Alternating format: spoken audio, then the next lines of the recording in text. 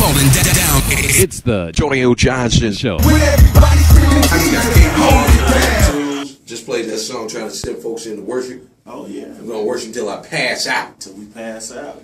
All right. You know what? It's time now for our 5-minute discussion, which is brought to you by Anthony King of Car Stewart. If you need a new car, go call him. The number is 214-356-8706. That's 214-356-8706. Oh, yeah. Anthony King of Car Stewart. And you can sponsor these 5-minute discussions yourself as well. Just call me, 817-899-2712. That's my number to reach us so that you can get on this particular show and advertise. Blow up. Oh, yeah. All right. Now it's time for the discussion, man. We're going to talk about it. You know, it's in the article, the evidence. I've been delaying on this because, you know, I'm close to home in a sense. And you know, Mary, they're some good people. They're just some good folks. Oh, yeah. All right. Well, Tina admitted in an article recently that her and her husband have gone through some infidelity issues. What? Shut your mouth.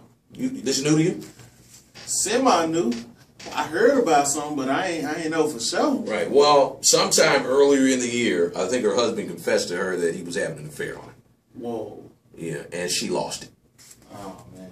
They said she lost it. I don't want to get into all the details. I've heard many things, but I won't get into all of that because we're not here to sound messy. Man, somebody told me that she was trying to do some things. She was really upset. It's like she might want to kill it, but that's what I think, you know, but you know, here's the thing. She's confessed about it, and they're trying to make it. She just went on Facebook and posted on Facebook that her and her husband both are trying to fight through this thing, and they're going to go on a fast for 30 days for deliverance for both of them because she needs to be delivered from anger and he needs to be delivered from sexual immorality. So what you think they fasting from? That they can get through this thing, man, so that they don't break apart. You understand what I'm saying? Because think about it like this: it's two sides to infidelity and adultery. Two sides that always play out. Okay, the first side is that a person cheats on someone and they hurt them. Okay, the second side is the person that got cheated on having to try to forgive them if they're going to stay. If you ain't going to stay, then you don't have to worry about it. But if you plan on staying, you got to forgive. But it's a process, and there's a lot of anger. So you're fighting with trying to not be too tough on the person who messed you over. You know what I mean? And because they'll get mad too. Because they'll go, hey, don't do me like that. So it becomes a back and forth. So in a cheating situation, it's two sides, and those two sides struggle. And that's what she asked for, the forgiveness part, the hate and the mad. Because as soon as something go wrong, anything, he might come home 2 minutes late. Where you been? Where you been? Yeah, there's a big trouble. See, you know what I mean? And then you go like, I was just at the so-and-so. What's going on? Come on, you know. But then at the same time, you know, real life is not movies. In the movies, you know, you probably write the character to be real, like, you know, real like, oh, baby, I'm so sorry. Whatever I got to do to make sure you know that I'm going to make it up to you for the rest of my life. I don't care. Listen, put a GPS on me. You think he going to be like Kobe, get her a new ring and some other things and try to smooth it over? Ain't no telling, man. Ain't no telling. Now, I'm going to speak for most of the world. Most of the world, like all the fellas, are like, you cheated on Tina? No, you did not. Tina is, you know, gorgeous. Beautiful. Yeah, you cheated on Tina? Well, I tell you. Come on now. It's like Deion Sanders and his wife, but I don't know if he cheated or whatever, but... Oh, yeah, now, hold up. That was KB. That was KB. I did not say that. Hey, I said Deion Sanders, I ain't scared. I love the dude. I think he's a great football player, but his wife is fine. I'm sorry, brother. Well, your ex-wife is beautiful, and I just don't understand how that situation fell out like that, but... hey, that's what it is. All right, but anyway, getting back to the Mary situation, the thing I think we just need to lift them up in prayer, pray for them that they'll make it.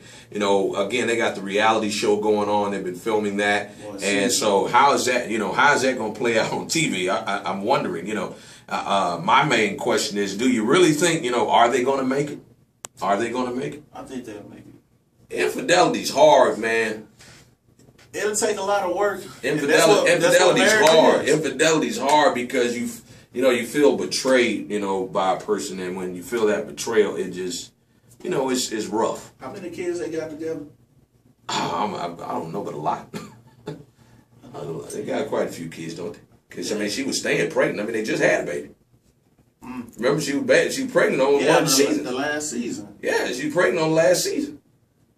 You know, every season they on somebody pregnant. I think they'll work it out. I think God can fix that. They can work it out. I believe they can work it out. Man, you seen the show? That was all lovey-dovey, man. Since this has happened, should they cancel the reality show and just put that on the wall and focus on their marriage and get back together? Keep the cameras out there. I'm gonna ask that with a question. Yeah. Do you think they're gonna cancel that just because of that situation? I don't know. It just depends. Hello, ratings. Hello, fans. Nosy people, bloggers. That's gonna enhance their show. Well, hey, you know people like drama. Mary, I'm praying for y'all. Tina, I'm praying for you. Get through your fast, okay? Don't eat no chips or nothing during this fast, okay? Stick with it now, all right? Don't give in. All I'm saying is I love positive TV. I love to see black families. I love to see all families, but especially black families, be portrayed as positive and working in their communities and doing more, because there's too much negative stuff in the media about black people anyway. So, all right, that's a 5-minute discussion. We were talking about Mary. What are your thoughts? You know, you can make comments right there on YouTube. So, do your thing. It's the Antonio Johnson Show. DFWIRadio.com.